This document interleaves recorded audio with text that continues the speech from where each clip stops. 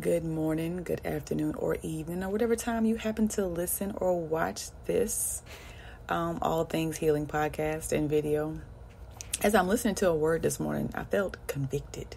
I felt like they were talking about me. How dare you? The spirit of detachment. Okay, the spirit of detachment. A lot of us, in January said we was going to do all these amazing things, and here is March, and we probably stopped doing those things. The spirit of detachment. Let me break this thing down because it was so good. So let me give you the definition of the spirit of detachment. Refers to a mindset or an attitude of letting go of an attachment to a material possessions, outcomes, or desires. It involves freeing oneself from the grip of the worldly attachments and finding contentment and peace within oneself rather than relying on external circumstances for happiness. This concept is often associated with various spiritual and philosophical traditions, and is believed to lead to greater inner freedom and fulfillment. We all have something to detach from. Some of us can't detach because our feelings are fooling us. I didn't feel like sticking to my budget. I didn't feel like working out. Those are mine. I'm just going to call my own self out. We all have something to detach from. Some of us can't detach because our feelings are fooling us. I didn't feel like sticking to my budget. I didn't feel like working out. So think about all the times you say that word. I don't feel like it. I don't feel like it. I don't feel like it. There's so many things we don't do because we don't feel like it, and our feelings are fooling us. Okay. So I want to give you some tools and techniques to help you. Okay. And help myself. As I help you, I help me. So I want to emphasize that detachment involves letting go of unhealthy attachments while still remaining engaged and compassionate. Okay. I want to share that, I want to talk about the benefits of practicing detachment, such as reduced stress, increased inner peace, greater resilience in the face of challenges. Okay. And examples of detachment from daily life. This includes stories of individuals who found freedom and happiness by letting go of material possessions or personal desires. So there's some things that, a lot of athletes, right? You see them, a lot of people have huge, massive weight loss. Those are examples and stories of people who, those are examples of detachment. They detach from their old ways. They were able to create new habits, new healthier habits, right? They stop letting their feelings fool them. I don't feel like doing this and I don't feel like doing that. Well, if you don't feel like doing those things, you're going to continue to get the same results. So practical tips, cultivating detachment in everyday life, such as mindfulness practices, focusing on gratitude, reframing perspectives on success and failure. Okay. Self-awareness, self-reflection, identify the areas where attachment may be causing suffering or discontent. I would suggest journaling, meditation as tools for exploring one's relationship with attachment. Okay. Compassion. Have compassion. It's important to cultivate compassion and empathy towards yourself and others as part of the journey towards detachment.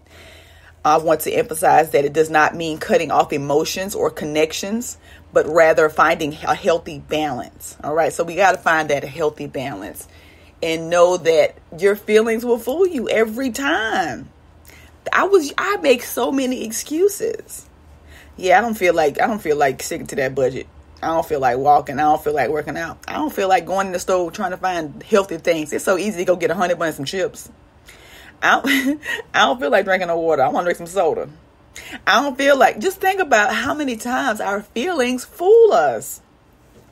I want to encourage you to start small and gradually incorporate the detachment practices into your daily lives. Okay. And I want to offer support and encouragement as we begin this journey, because I know I'm not on this journey by myself. Y'all don't let me be here by myself. Don't let me start this journey by myself, because so often we set these these sexy goals, right? And we do not maintain those goals. You know why? Because our feelings are fooling us. The spirit of detachment. It is March. Today is March the 14th. January, you say you're going to do so many things. And March, have you been doing those things? Have you been sticking to those goals? Have you created those new habits? Because what I do know, if you do not create those new habits, you're going to fall back to the old habits, right? You have to change your self-image. The me I be is the me I see is the me I'll be, unless I change my self-image. If I want to be a person who manages money well, I have to stick to my budget. If I want to be a person who weighs 20 or 30 pounds less, I have to stick to a diet. I have to eat healthy. I have to exercise even when I don't feel like it. A lot of things we don't do because we don't feel like it. That right there. I just want to sit. I'm going to park right there. A lot of things we don't do because we don't feel like it. I don't feel like having that conversation. I don't feel like being bothered. I don't feel like going over there. I don't feel like being uncomfortable. I don't feel like getting up. I don't feel like working out. I don't feel like talking about it. I don't feel like going to bed. I don't feel like resting. I don't feel like forgiving nobody. I don't feel like praying. I don't feel like talking to God. I don't feel like going to church. I don't feel like going over there. I don't feel like going. It's so many things that we don't do because we don't feel like it. Let me say it again slower. There's so many things we don't do because we don't feel like. I want to say it with an attitude. There's so many things we don't do because we don't feel like it. I don't feel like doing it. I don't feel like doing it. And then your face be all, I don't feel like doing it. Because you don't say, I don't feel like it. No, you're going to say it with attitude because you mean that. I don't feel like it. It's time to start feeling like it, okay? Don't let your feelings fool you. Because you're going to keep starting over and over and over and over and over and over again until you change those ways, so you change those habits. The me I be, the me I see is the me I'll be until I change my self-image. It all starts with us. Nobody's stopping us like us. The biggest enemy is the inner me. I'm in my own way. I'm the reason why I have not been losing the weight. I'm the reason why I have not been sticking to the budget. I'm the reason why I have not been exercising. Nobody else. Take accountability. Don't beat yourself up now, but take accountability. Nevertheless, take accountability of where you are. Because if you want to do something different, it all starts with you. I shared a post this morning, and I'm so glad the person asked me what I meant by that, because I had another one that I posted earlier this week to go along with that. So I was like, oh, okay. Because a lot of times we hear this right here. We hear, do the work. Yeah, you got to do the work. So the quote I posted was, the magic you're looking for is in the work you are avoiding. The magic you're looking for is in the work you are avoiding. So the person asked me, what's the work? The work is letting feelings have a voice and be heard, examining beliefs and values and habits, addressing unhealed past pain and trauma, noticing unhelpful behaviors and defenses which no longer serving you, creating and setting clear boundaries, and paying attention to what energizes and drains you. That's doing the work. We have to do the work, because you can't get mad at results you're not getting from the work that you're not doing. That's a slap and a hug. I'm sorry.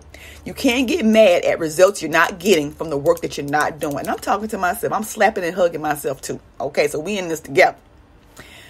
You can't get mad at results you're not getting from the work you're not doing.